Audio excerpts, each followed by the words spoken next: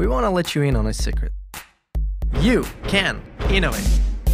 A gym teacher needed a sport to play indoors during winter months. A blind teenager needed a system for reading. A student kept forgetting his flash drive. Notice a pattern? Innovation often starts with real people solving their own problems, innovating for their own use. This is user innovation. Believe it or not, it's all around you. Sports, medicine, software, food, you name it. But how do you become a user innovator? How do you get your idea out into the world? To answer these questions, we'll take a look at real-world examples. Interview people like you who solve their own problems. And meet MIT professor Eric von Hippel, who pioneered the study of user innovation. In Hebrew, Krav Maga means contact combat. Hey!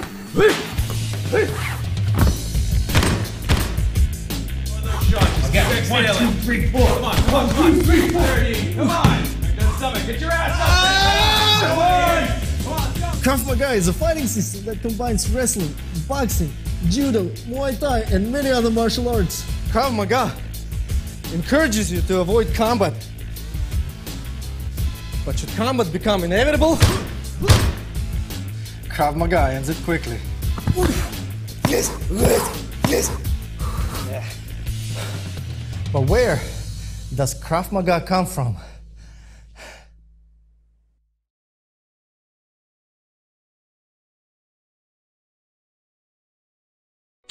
This question takes us to a sad chapter in human history: anti-Semitic pogroms in Europe in the early 20th century.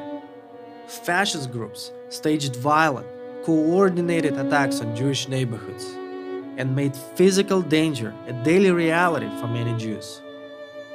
To stave off the attacks, one Jewish man started teaching self-defense. He was a champion in boxing and wrestling. His name was Emil Lichtenfeld. As Emil realized, wrestling and boxing weren't suited for the harsh, lawless nature of street fighting, especially when attackers acted in groups and employed weapons. So Emil adapted his skills to create a new system, Krav Maga. He pulled together many different techniques and created new ones, with one concrete goal: to end the violent attack as quickly as possible. Emil was fortunate to leave Europe before the Holocaust, and he took Krav Maga with him, which became the foundational combat system of Israel's defense forces and grew into a popular self-defense practice worldwide. And so, as I look at Emil's example, I'm inspired. He took his skills and he solved the problem that he had.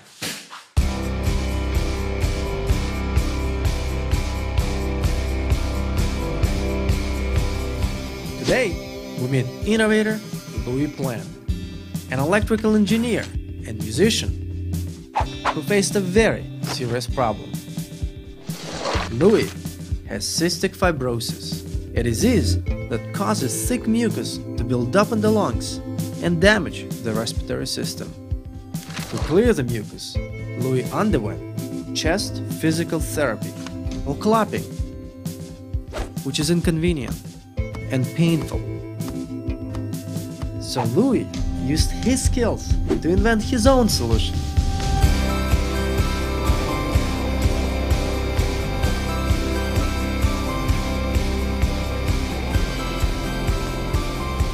Louis, thank you for having us.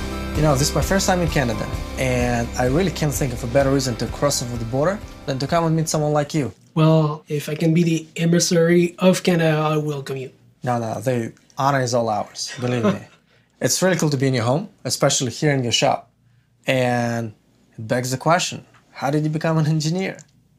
Well, that started by a passion for electronics when I was 8 years old.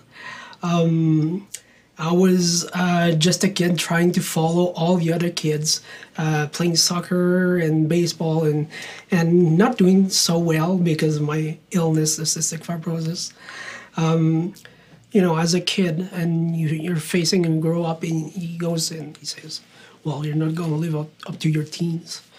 It's kind of hard to take. And I used electronic just to forget about all these barriers and all these mountains I would have to climb later, and just focus and have fun and do my little projects and learn some more. You know, I was like an electronic junkie. Tell us what it's like to live with this condition. Well, you know, when you're faced with a diagnostic from a doctor, and you're such an early age, it makes you grow up fast because you're faced with, you know, deadly disease. You're faced with seeing one of your friends going, you know, dying. I lost my sister at the age of 11. I'm so sorry to hear that. Oh, well, it's part of life, and but that part of life makes us grow, and as kids we come to grow very, very fast because we're facing about with all these obstacles. What about treatments for the condition? There are some. For example, what is considered the gold standard in physiotherapy for cystic fibrosis is clapping. So it's, you know, you're just hit on your chest. Yeah. You get hit on the chest, and it's barbaric. It's, you know, it's medieval. Suffer from the condition, and then you suffer from the treatment as well. Exactly. What did you do? Well, I brought my own solution. I built a device called the Frequencer.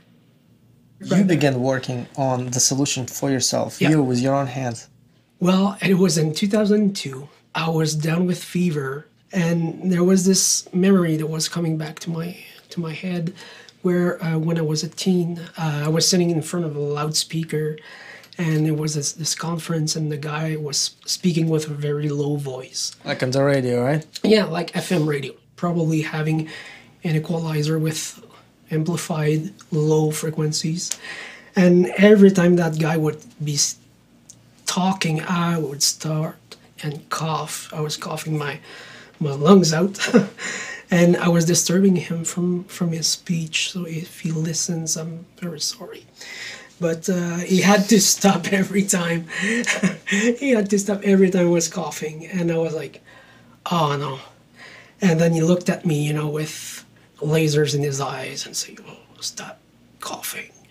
And then I would stop coughing because he would have stopped talking. And then, okay, he stopped coughing. So he started talking again. I would cough again.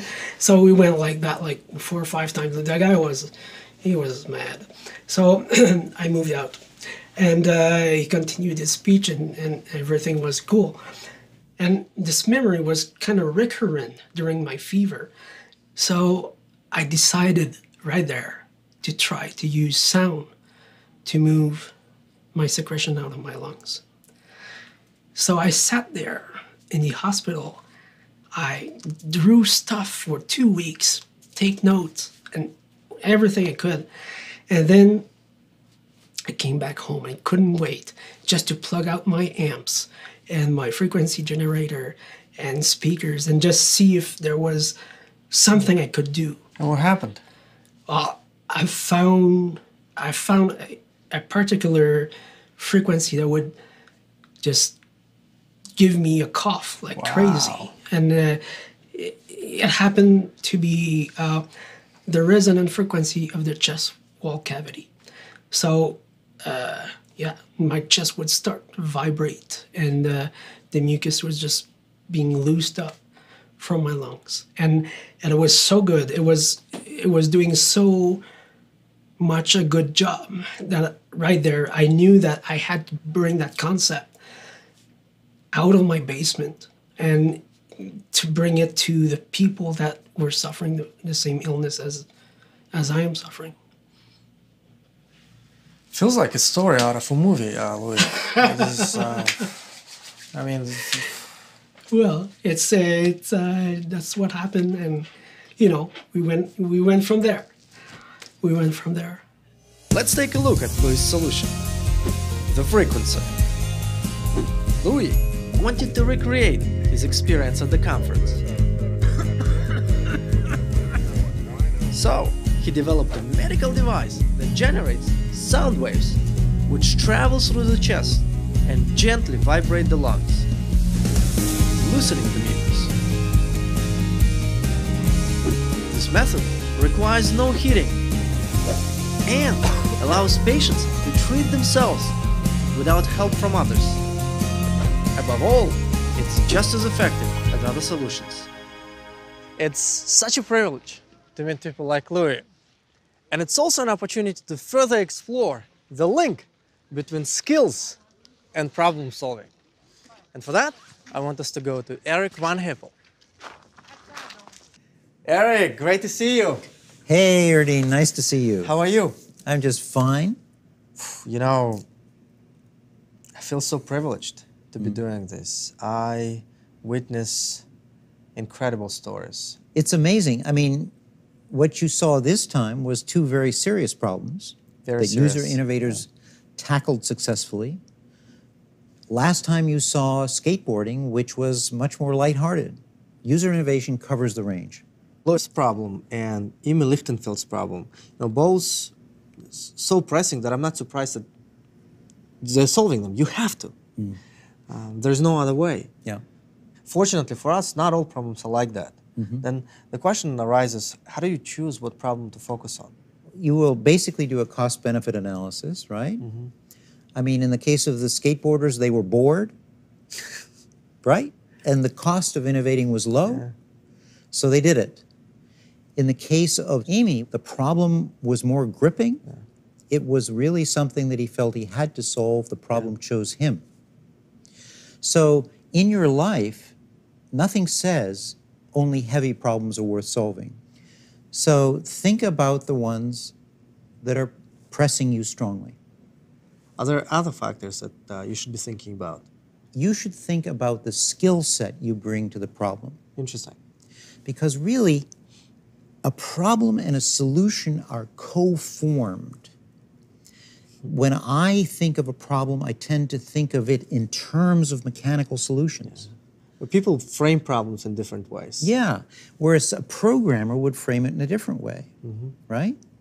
Now, Amy was a fighter. You know, he was a boxer and so on. He had to evolve a new method of fighting, but it was basically within the zone of skills that he knew. Now, you could see that if he was a diplomat, had diplomatic skills, he might consider another solution, like how to get his community out of harm's way. Yeah. So really, the thing is that what you're trying to do is fit any of a number of skills you might have as a user innovator to any of a number of framings of the problem. And when you get a combination that works, that's the one that becomes successful. But what if you care about a particular problem, Yeah, but you actually don't have the skills to solve it? It happens, right? it happens. Well, you know what? If you really go through your skill set and you can't shape the problem to fit your skill set, what you might want to consider is learning a new skill that you think might fit or finding a collaborator. I mean, learning can be costly, but it can be fun. Yeah. So for instance, I know mechanical engineering. I'd have trouble writing an app, but I could learn. Or I could ask somebody who knows how to write apps now. Is there a way for you to think, when do I learn or when do I go and work with someone else? You know, rather than sitting around and thinking about it hard, start messing around. The advantage of user innovation is it is so cheap, and the cost of failure, therefore, is so low, and it's fun. So don't think too hard about it. Is this the best problem on my list? Hey, that's a good one. I think I'll give it a whirl, is the right approach. Well, as the great Robert De Niro said, Talent is in the choices. Okay. Good. So I think next time we're going to meet at my house because I'm on sabbatical. Come on over there. Oh, wonderful. No teaching. Yeah. No teaching. That's right. Now, let's go back and talk about this with Louis. I want to learn more about how your skills enabled you to find the right solution. Well, my knowledge of electronics is certainly the foundation of it. Also, you have to know that I'm a musician, not by trade, but just for fun. And my understanding of how sound wave propagates and how to create those sound waves with my knowledge of electronics, when I mashed these up together, it gave the frequencer as we know. What if you didn't have those skills? Well, you know what? The world would still be the same and the problem would still be there. And for me, as a person that I am, I would have to find the solution to that problem. And depending on my background, I would just reframe the problem and attack it from another perspective, because that has to go down. And if I would have been a chemist or a biologist, I would have to come up with a new formula, a new pill that would just take care of that problem, just like I use my electronic background to take care of that problem. So you can reframe the problem through the skills that you have. If you are an electronics engineer, you can look at solutions that do that. But if you are a biologist, pursue solutions that use biology. You can, from whatever point of view you are, you know, the problem is still there. But if you look at it in a certain angle, it's going to give you another solution, okay? And not to be discouraged by, oh, maybe the angle is not that good. No, go ahead and try it, because you never know what you're going to find. You never know what that try might solve the whole thing. Well, you're an inspiration, Louis. Well, thank you. Well, it's amazing that you're sharing this story with us, doing this while waiting for your lung transplant. I hope you don't mind that I'm sharing this. I'm just in such admiration of you, and we'll wish you a successful surgery, and we just look forward to what you have next. Well, thank you very much. And having people around us, me and my wife, that are supporting us through the process of the transplant and stuff, it's something that matters so much, to know that we have people helping out and thinking about us, and being there for us, and just by doing this and being able to share my story, for me it was one of the accomplishments I wanted to do in life. I want to, if the transplant doesn't go as planned, I wanted to leave a legacy, and this is part of my legacy. If people can build up on that and go further than I did, so that's the legacy I want to let behind. Power to you. Yeah. So, what did we learn here today?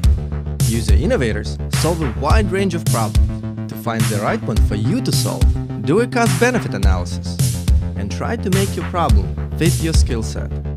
If that doesn't work, but you still need to solve a particular problem, learn a new skill or find a collaborator. But remember, Both the problem shape and the skill set will morph as you proceed. So don't overthink it, just get started. solve the problems you have the skills to solve.